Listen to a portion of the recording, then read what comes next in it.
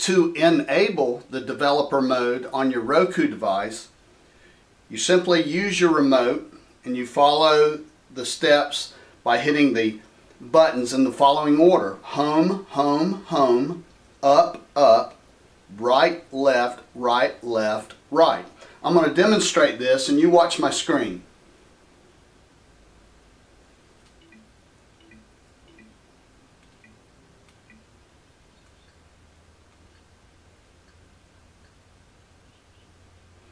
As you can see, I went through those steps on the remote. Now it's asking me to enable the developer installer.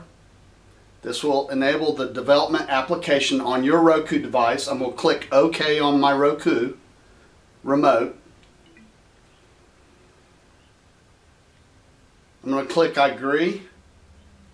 Click the OK button to highlight the I agree, and then click the OK button again. Now a caution comes up. Are you sure you want to enable your application?